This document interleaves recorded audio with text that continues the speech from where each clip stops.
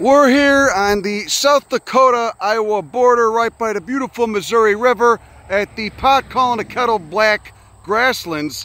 And what we're looking at over there are the Loess Hills. What we're looking at right there is feral hemp. That's non-THC cannabis left over from when you could still grow hemp for fiber, which would have been a great idea not to effectively cancel 100 years ago, you know, by pigs like William Randolph Hearst and, you know, racist politicians that were weaponizing it for their own political gain, etc. But there's still a bunch of pot left over, you know. You could smoke that all you want. It's not going to do anything but burn your lungs. But it is a great fiber. I'd love to be wearing a flowing hemp shirt right now because it's still kind of warm and humid. Anyway, what you're looking at there are the Loess Hills. Loess is basically, it's glacial flour. It's a powdery substance that was ground down by glaciers a very long time ago. Well, still pretty recent on a whole geologic time scale of things. But it was ground down by glaciers and then washed down from the north via the lovely Missouri River. And then, as you know, when winter would come and you'd get those dry winters and the glacial flow down the river would decrease, then the winds would come, those harsh prairie winds, and they'd blow the Loess from the west to the east into these beautiful garlic aeolian, that just means wind-blown hills. And so it's a very strange substrate, mainly consisting of very fine-grained quartz sediment. So we're going to go check it out, see what's going on. This property is owned by the Nature Conservancy. We'll see if they let us in. They protect land. They also send out a lot of frickin' mailers, which I get tired of. That's why I stopped actually donating to them. But maybe they'll let us in there. We'll go check it out, see what's going on. Let's go. Anyway, Al's driving right now, so we're going to put this, you know, this is for the cops. It's called Pot for the Cops. It's, you know, basically a way to increase morale among, you know, our first responders. And in states where pot is still illegal, it gets them all excited, and later they take it to the lab and test it, see it doesn't have any THC, they might get a little disappointed. But for that brief moment, when you can look in a cop's eyes and you see, like a child on Christmas, he's excited, that's what this is for. We're trying to boost morale among, you know, the local police force. So here we go. Now, it isn't invasive, but you can see it's got a lot of bird seed coming out. The birds love those hemp seeds. Look at them, there they go. There they go. Jimmy don't like it, but there they go. Oh, they got little guys with them. You see the reflection in the water? That's magnificent. Oh yeah, there you go. There, look, it's like a Nat Geo documentary. We just need someone with more wholesome vanilla voices than us narrating it. Look, he's like, the fuck is that? I wonder if those are pure, or if they got some cow in them. Jimmy, shut up, Jimmy. Yeah, cool it, Jimmy. You're ruining the moment. Look at him. Look at a little one. Look at it. There he goes. Look at it. Yeah, good luck trying to herd those, Jimmy. Good luck. Yeah, they probably got some cow in them, I would assume. An animal that's been totally adapted, selected for the landscape, unlike the cows, which are generally dumb as bricks. Anyway, here is a nice road cut, and you can see we've got a ton of Big Bluestem and Sorghastrum nutans. There's the Sorghastrum nutans right there. It's a common name, Indiangrass, some stupid common name. Just call it Sorghastrum nutans. Doesn't sound as ridiculous. And then we got the Big Bluestem with those Andropogon gerardii, with those beautiful purple triphid inflorescences. Those inflorescences that appear in groups of 3. God, what a beautiful grass, man! You can see it's getting massive. Oh, who's this guy just hanging out on me? Anyway, we also got Amorpha canescens here. It'd be lovely to see a rattlesnake, a prairie rattlesnake, but they're probably not out till later. We got Amorpha canescens, the lead plant, gone to seed. Of course, there's that hairy blue, chalky, mint green foliage, so covered in scales, in a pubescence. And there's the fruits, just essentially little fuzzy beans. What else we got? You can see some of the geology right there. Oh, a lot of yucca as well. A lot of yucca and glauca. I'm willing to hazard a guess. You can see a bunch right there. Not super diverse, but what is growing here is adapted to these more arid conditions. The Andropogon especially, with those deep-ass taproots, or deep-ass fibrous roots, excuse me, that go down 20 feet. They're monocots, so they've got fibrous roots. Dicots have, look at all that, god damn, look at the Big Bluestem. Dicots, of course, have taproots. Monocots have fibrous roots. But they're going 10 feet, 20 feet down into that soil either way. Got some sumacs over here. What else we got? And right there we got a nice outcrop of loess, of that glacial powder, probably mixed with a little bit of just organic silt in there as well, but that's what all this is. Very distinct. Love to look at it under a microscope. Beautiful cottonwoods. So amidst an ocean of Big Bluestem and Bouteloua, looks like Curtipendula, we got Yucca glauca. See the fruits up there, those dried dehiscent capsule fruits. Wonder what moths are pollinating this, because again, all yuccas are pollinated by moths. Got Amorpha canescens, full seed right there. Sumacs, some roosts, some cottonwoods, and then just this ocean of tall prairie grasses, namely Big Bluestem. One of the few dominant small trees here, Cornus drumondii, the dagwood.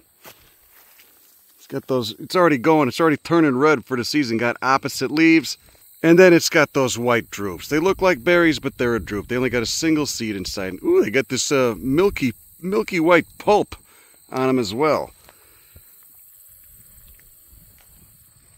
Sumacs, cottonwood, some ash, and then of course Juniperus virginiana, the eastern red cedar. Not a true cedar. There are no true cedars in North America.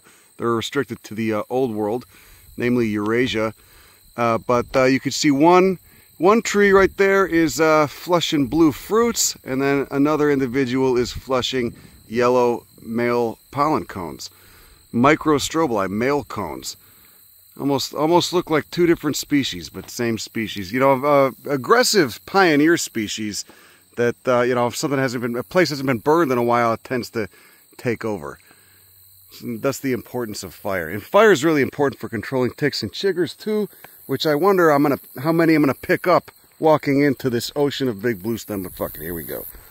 Recipe for some itchy ankles later. Oh, look, it's Dahlia. What is this? Dahlia purpurea? Which one? A relative of that lead plant. Again, those are just little beans. When you look at them up close, it's a little bean. Relative of lead plant with foliage that smells nice. Then we got that Yucca glauca, and then more lead plant, more Amorpha canescens. This looks like nice crotalus territory. This Amorpha canescens, it's kind of rare in the prairies of Illinois, at least the ones around Chicago. It's not super dominant. It probably grows very slowly, can probably live very long, but it's also adapted to hotter, drier sites. A lot of the prairies in Illinois are just not that hot and dry. But out here, where we're a little bit further west and the continent has dried out a little bit more than the Mesic East, I could see it being a dominant species here, especially on this Loess substrate. Look at that stuff. Look at that. Look at that. Look at that. There you go. There's the loess. You know what the loess is? Yeah, see, that's all Amorpha canescens. That's all lead plant. Oh, and it looks nice out there. I bet it looks great when it flowers. Bright purple flowers. Oh, look at a dragonfly. Okay, we're going to Omaha later. We're going to listen to that fucking Waylon Jennings song. Doing a show in Omaha later. Take this in. And we have to go, you know, be driving past the car dealerships and personal injury attorney billboards and plastic signs. Look at that Amorpha. What a great fucking plant. With the look at that, with the Sorghastrum nutans in the background. Why would you not want to recreate this, you know? Why would you want the horticultural bullshit that's 5,000 miles away and plant it all in uniform lines, even spacing? I don't get it.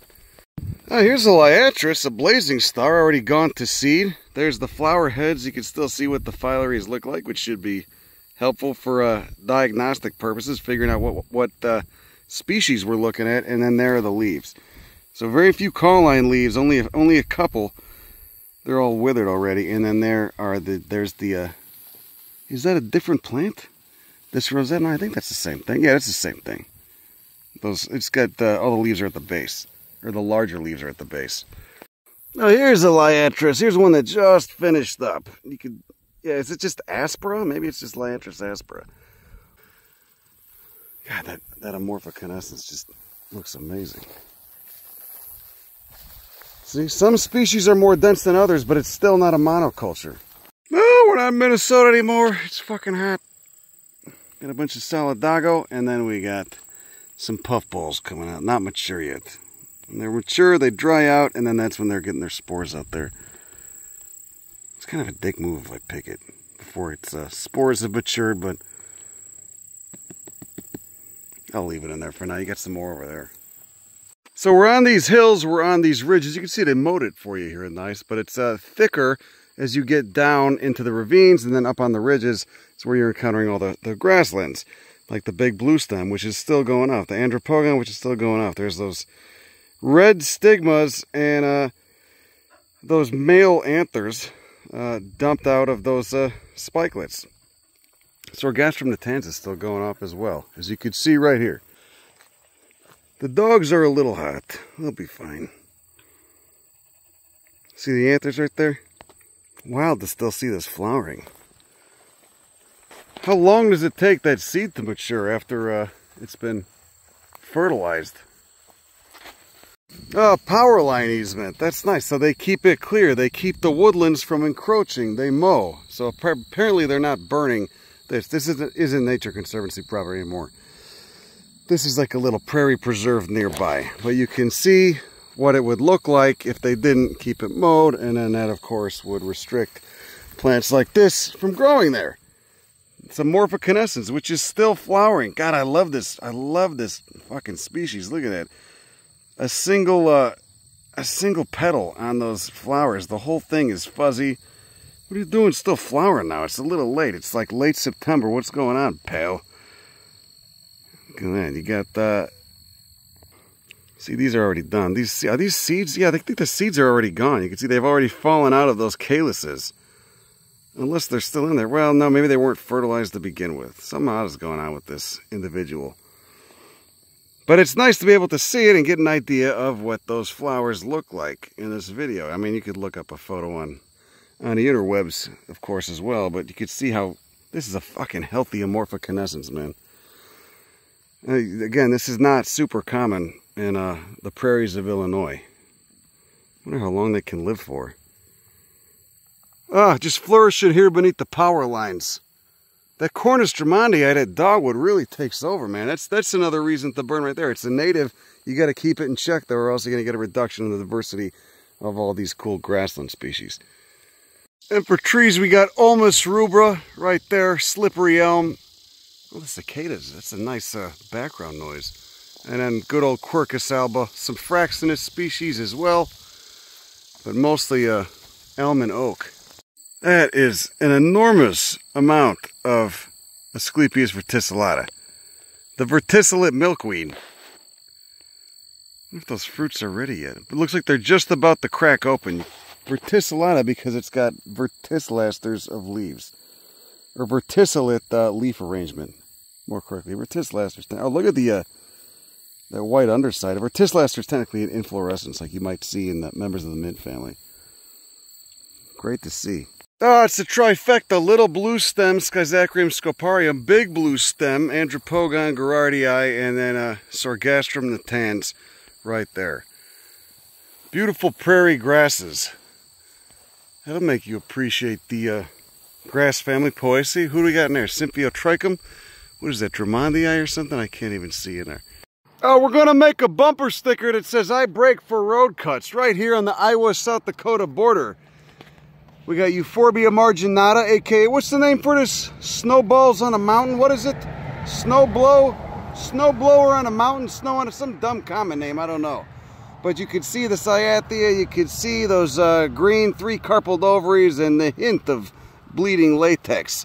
And then more interesting, we got some nice fossils here, which is why I stopped in the first place. 90 million year old bivalve fossils. Oh, that's a nice piece. I'm going to take a couple of these. It's a whole smorgasbord of interesting stuff. You can see there's no loess right here. This is just the good old rock outcropping that's slowly eroding. We got some obnoxious, where is it, the Russian thistle? Well, nah, maybe it's not. You know what, maybe that's not Salsola tragus, but it's one of the relatives, one of the invasive Amaranthaceae members. Oh, there's some cool stuff here. Look at this.